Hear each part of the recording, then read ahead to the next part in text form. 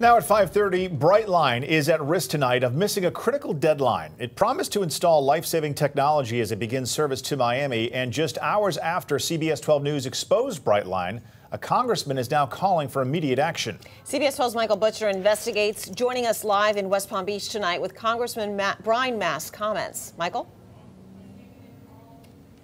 Yeah, Liz and John, we're live here in downtown West Palm Beach, right next to the Brightline station here. As you said, we spoke with Congressman Mast today while he was in his office in Washington, D.C. He told us he's concerned about Brightline, positive train control, and when this will be installed and implemented aboard these trains. And in my opinion, they shouldn't be allowed to function without this in place. Congressman Brian Mast had some tough words for Florida East Coast Railway's high-speed train Brightline and its risk of failing to meet a deadline for the installation of positive train control, also known as PTC.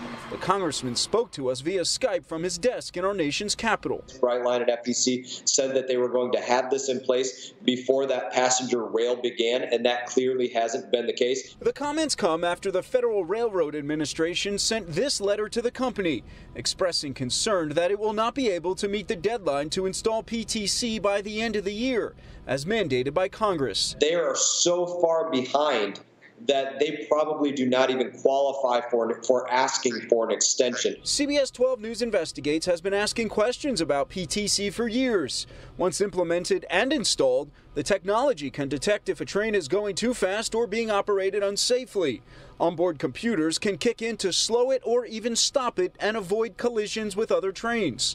The most recent federal records show PTC is not installed on a single FEC locomotive. I don't think that we should be operating the freight rail in conjunction with the passenger rail next to one another without that PTC in place, which is something that they promised to have in place by early 2018.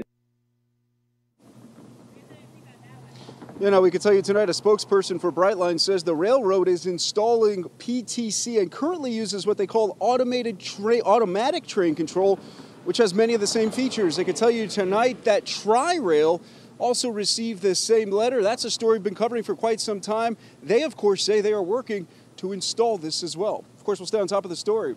For now, we're live in downtown West Palm Beach. Michael Butcher, CBS 12 News. And we will continue to track Brightline's progress. Meanwhile, to read how we got to this point, just log on to our website, cbs12.com.